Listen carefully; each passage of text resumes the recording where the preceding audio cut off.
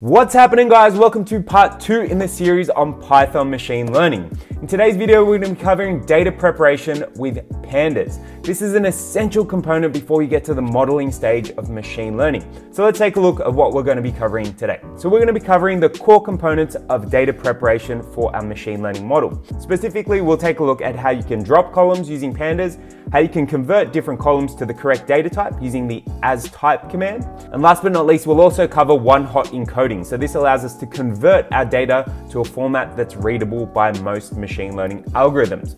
Ready to get into it? Let's do it. All right, so the last video ended with data understanding. So we went through, we looked at our data. Now we're getting into the nitty-gritty and actually starting to prepare our data for modeling. So this video is going to go through the entire data preparation process with the exclusion of specific feature engineering so we can get to our modeling stage really quick and do some practical machine learning.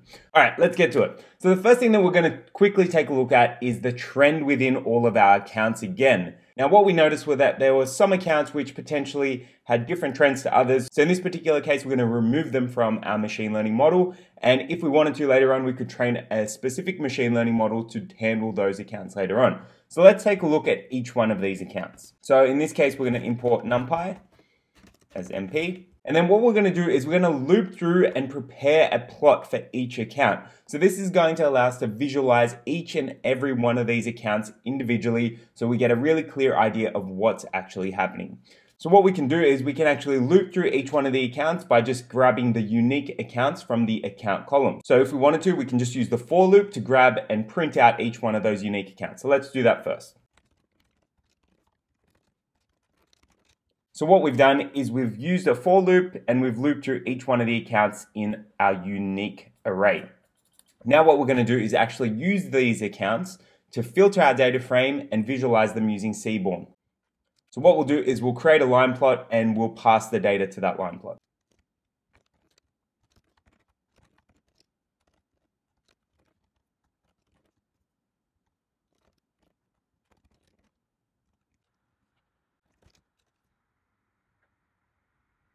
Okay, so you can see that we're starting to print out our plots, but we don't have any titles and it looks like they're a little bit small. So let's go ahead and fix that.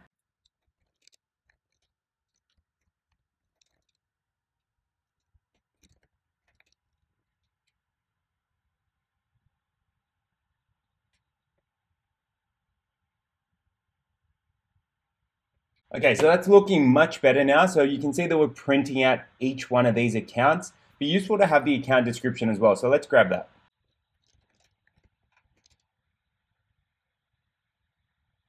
All right, perfect. So we're now printing out our plots. And just to recap on what we've actually done here.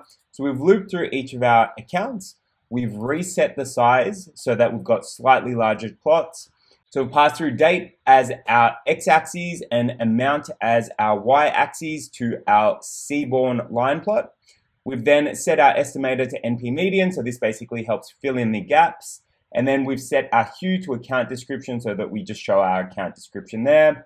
And the data that we've actually passed through is our data frame, and we've specifically filtered out on the account that we need.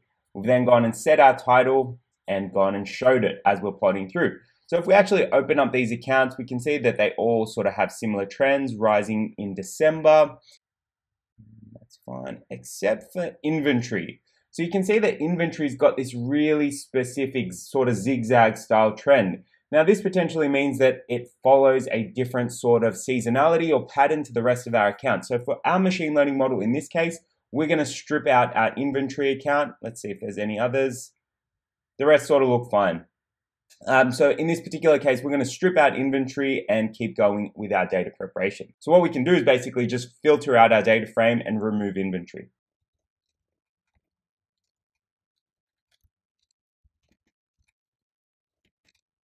Okay, so we've now filtered out our data frame to remove account 3,000,001, which is our inventory account, which we can see here. Now, if we check our unique accounts within our data frame, we shouldn't have account 3,000,001 anymore. So if we do that, you can see that there's no longer account 3,000,001. All right, so we filtered that out. The next thing that we're going to do is start making sure that we have our correct data type. So if we check our data type, so let's just create a little bit of markdown. All right, so if we check our data types, we can do that using the df.dtypes function. All right, what we need to actually do is convert our year. We're going to make that an object. We're also going to make our account an object, and eventually we're going to remove these others. So let's just make sure we get our correct data types for our year and our account. So rather than just converting our accounts to strings, we're actually going to prepend them with acc to represent account. All right, perfect. So we've now gone and done that. What we've basically done is grabbed all of our accounts, converted them to a string, and then we've appended acc onto the front of them. So if we take a look at our accounts, you can see that we've now got our account showing up as a string. And again, we can validate that using the dtypes method. You can see that our account's now an object. All right, we're going to do a similar thing to year. We're basically going to convert that to a string. And this is basically going to make sure that our features represent categorical values rather than representing a numeric feature, because our year is really a category in this case. All right, perfect. So we've converted our year to a string. So again, if we check our dtypes, our year is now appearing as an object. All right, now the next thing that we need to do is remove those fields that we created for our analysis. So remember, we created a period field, a day field, and a date field. We're not going to use these because we already have this information inherently captured by our year and our month column. So it's really just duplicating up. So what we're going to do is just remove these columns here. All right, so to remove these columns, we're just going to use the drop function within Pandas. So this basically allows you to drop columns. If we're dropping a column, we just need to pass through a specific keyword argument called axis, and we need to set that to 1. So let's do that. So now I'm just going to pass through the columns that I want to drop. And then I'm going to pass through one last argument, which is just in place. This means it does it to our data frame in place. We don't need to create a new variable to hold our change data frame. Perfect. So now if we go and check our data frame, we should no longer have period, day, or date. And you can see we've now dropped those off. Now remember, at the start of our exploratory data analysis, we were taking a look to see whether or not we needed account and account description. These could potentially hold the same information, and one is basically just a reflection of the other. So let's confirm that, and let's just make sure we have the same number of accounts as account descriptions. If that's the case, then we can drop one of these. So in this case, we might drop account description. Okay, so in order to check this, what I'm going to do is I'm just going to append them together and check the length. So if there's more, then that means we have more combinations, which means that there's potentially inherently information which differs between them. If we've still got the same number of accounts as account descriptions, then we can drop account description. So let's first up check how many accounts we've got. All right, so we've got 12 accounts, and let's check the number of account descriptions as well. All right, and we've got 12 account descriptions. So if we pen those together and we have 12 combined account and account descriptions, then let's just drop one of them.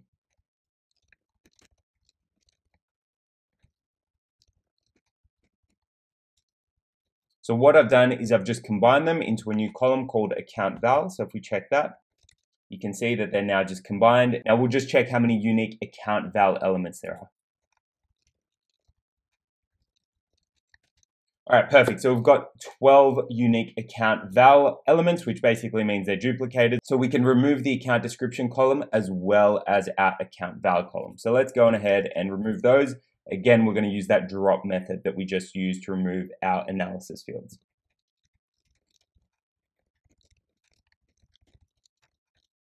All right, perfect. So we've dropped those. So let's just double check we've dropped them from our data frame. And you can see we've now removed those as well. All right, there's one last data preparation step that we need to do in order to be ready for modeling, and that's converting our categorical features to a format that's going to be able to be used by the algorithms that we're going to train in the next step. Now, a large number of algorithms that we're going to be using don't actually handle categorical values so well. So what we tend to do in data science is use a process called one-hot encoding to convert our categorical features to feature columns that are able to be read by virtually almost every algorithm. So the process that we use in order to do this is called one-hot encoding. So basically what we'll do is we'll have a unique column for each value within our categorical feature column. So say, for example, we grab our year. If we wanted to convert this to a one-hot encoder column, we can call pandas.getDummies. And you can see that we've now got a unique column for our 2019 value, our 2020 value, and our 2021 value. We can actually do this on our entire data frame. So I've filtered it out by year, and it's going to apply it to every single categorical feature that we've got within our data frame.